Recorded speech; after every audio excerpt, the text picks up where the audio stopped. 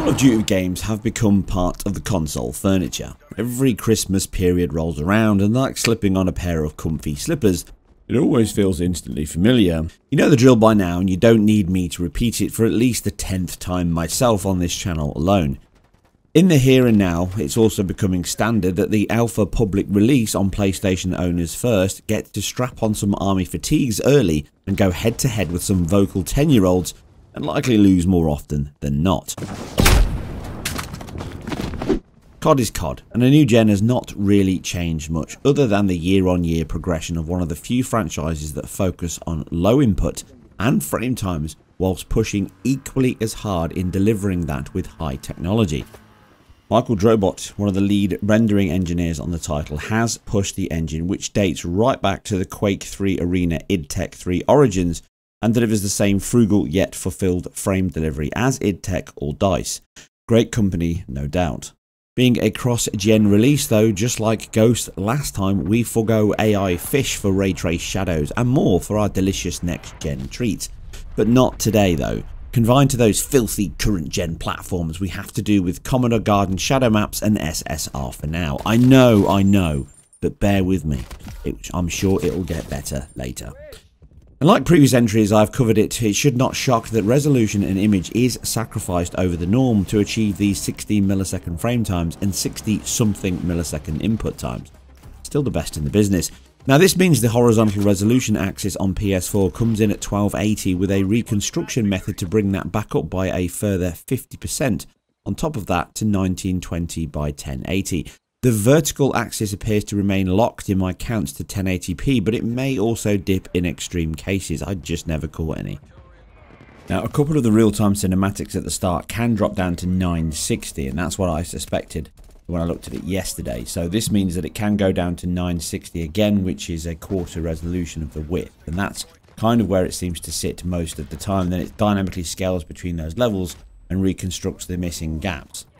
Now the vertical axis appears to remain at 1080p at all times. It might also be dynamic, I just never caught when it was, but I tend to incline that it's not dynamic and that stays static and it just uses the width as the dynamic scaling and then that fixed level of interlaced reconstruction.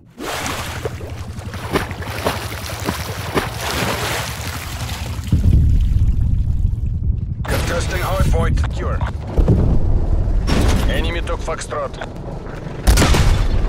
Now the same method on the Pro is also used, with the best count seeing a 66% increase at 1920 by 1800 on the current PlayStation best over its older Bro, but at worst this can be 25% higher with a quarter 960 by 1800 native front buffer that can leave obvious interlace-like traces in action. Now the alpha here seems to exhibit a bug that can cause a reconstruction to fail even when still, and it stays like that, but in motion, alongside the game's exquisite velocity-based radial and camera and per object blur, it looks much cleaner and clearer over the base model. As such, I expect this to be the same on PS4, but the method does not break or is as often doesn't stand out. And maybe it's also aimed to deliver 1600 width via the previous frame, making 2 frames to fit the hit that 3200 by 1800 pixel count. Either way, the image is sharper, but it suffers from more obvious shimmer and breakup due to that low, almost interlaced pixel width image, which is reminiscent of Killzone Shadowfall. Now, it can come out with pixel counts hitting a full 3840 by 2160, but I think that's the reconstruction bringing that pixel count back up. So actually, I think it just targets 3200 by 1800 and then it dynamically scales the width, and then the reconstruction fills in the gaps or brings it back up to a full 3840 by 2160. But it's very rare you'll get a count of that level. Now this is an alpha and it's definitely one of the areas they'll be working to improve, so this may possibly be much better in the final release in the coming months.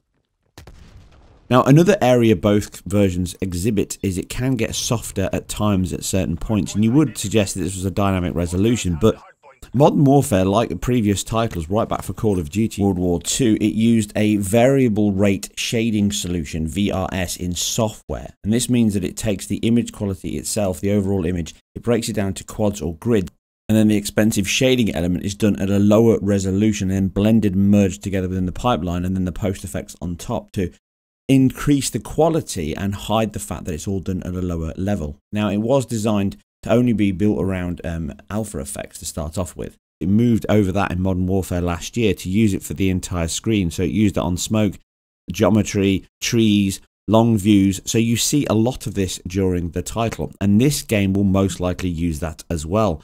So it's using a tier 1 level, but actually better than that hardware-based solution by using software. And this is why software is always the best way. Give programmers hardware that they can program, and they'll make many solutions. Fixed function hardware is excellent for one purpose, but once you break beyond that, it fixes you down a certain path.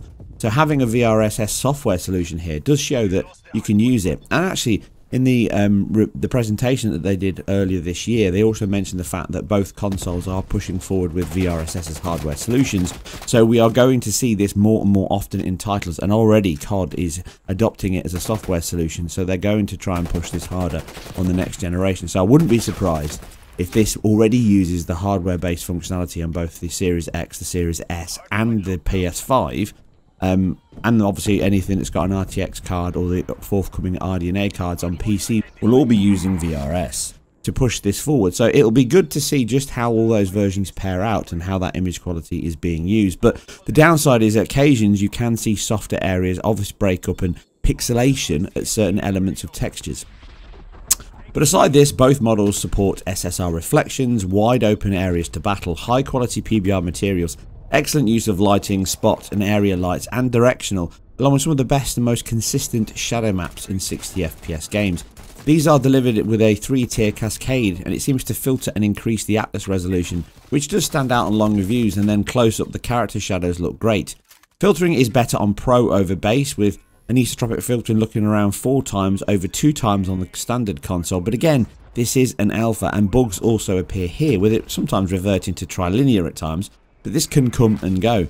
It may be another dynamic element to save on those vital milliseconds for performance, which is engaging incorrectly here, but the odd chance it does stand out if you're looking. But again, it's a fast-paced Twitch-based shooter, so you shouldn't really be standing around looking at the floor. And a lot of these footage you see here, I'm doing that. That's why I die a lot, because people keep killing me whilst I'm trying to admire the beauty.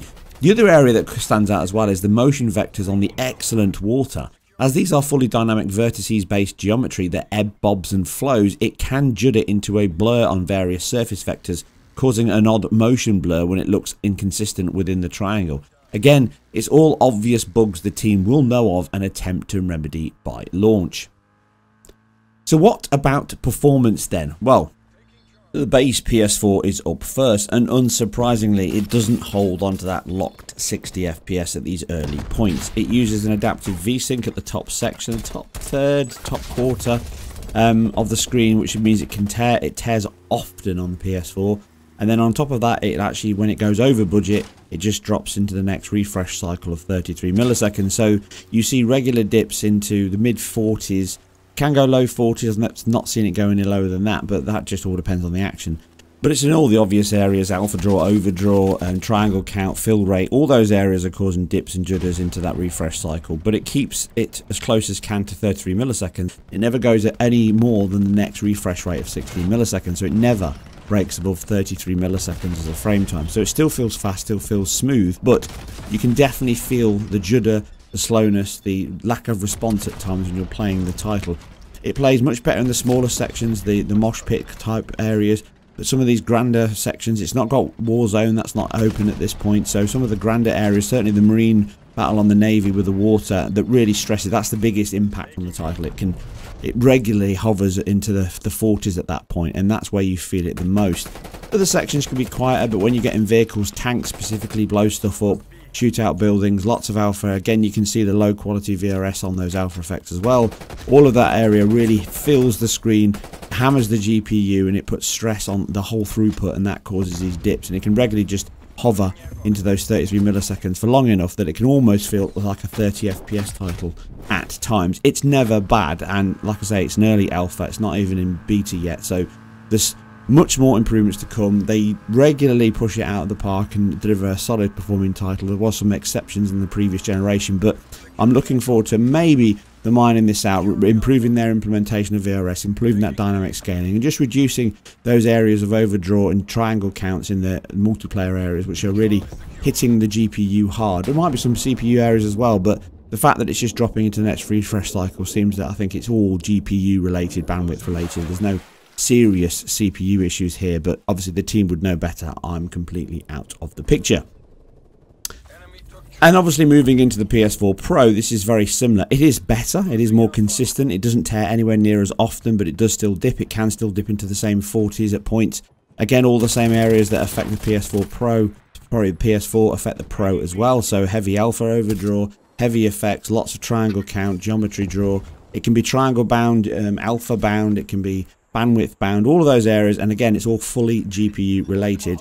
Tearing happens at the top section again, but it can dip into the next refresh cycle. But all of the versions here all hover at that 33 milliseconds as a worst frame rate point, which is still very good, but obviously COD is all about that fast refresh rate of 16 milliseconds. So at this early point, we've got a good look at it. There's certainly area for improvement. The team will know this, and they'll work on this to try and refine it a little better, get the quality of the performance up slightly higher, closer to that, holding on to that 16 milliseconds more often, and hopefully refine that image reconstruction methods they've got going on here to just eke out those areas of that PS4 Pro where you can just see the narrow width. That said, their priority should always be around performance, and they know this. So I think it already looks good enough, clean enough, sharp enough, fun enough for it to be playable as it is right now. If their priority becomes around improving the quality of the visuals and improving the performance, it's performance all day, every single time. So if that's where their target needs to lie, that's what they should do. Right now, it's still a cracking looking game. It's never a bad looking game. COD games never are bad looking. They pack in the whole gamut of effects, great alpha effects, particle effects, explosions, beautiful smooth movement and long draw distance, and some excellent artistic drive and hand-placed lighting. You can see here as you go down the GI bound to the caves, that soft diffuse sandy areas and the light bouncing up. It all looks very good. There's nothing bad here, like I say, but it doesn't stand out. It's not a generation-defining title. It's just more of the same, consistent and refined. The water areas are good, the actual geometry-based water, I like that, the fluid, the simulation, the fact you can swim in and out, and the screen space reflections, all of that is pretty good and consistent. But overall, it's more of the same. The quality is great, the performance is okay, it can be better, and it will be better, and I'll be looking forward to checking out more, certainly on the single player, as that's always the most impressive part from a technical aspect, and more on the Xbox and PC versions once we can. Anyway, that's it for you guys and girls. This is obviously a quick look at the title, but if you do like this or anything else I put together, obviously you can like, share and subscribe, because I'm completely self-funded and independent, and I can't stress enough how much it all helps. I'll see you on the next one. Taking aim. C.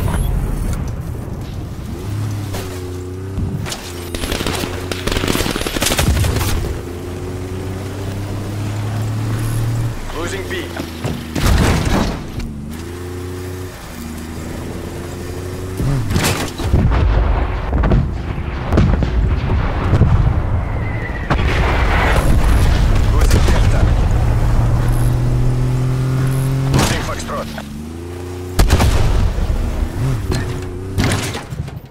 We lost Bravo.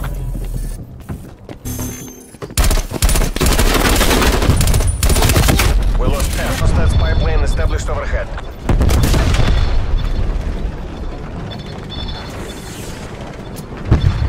Mission timeline expired. Spy plane RTB.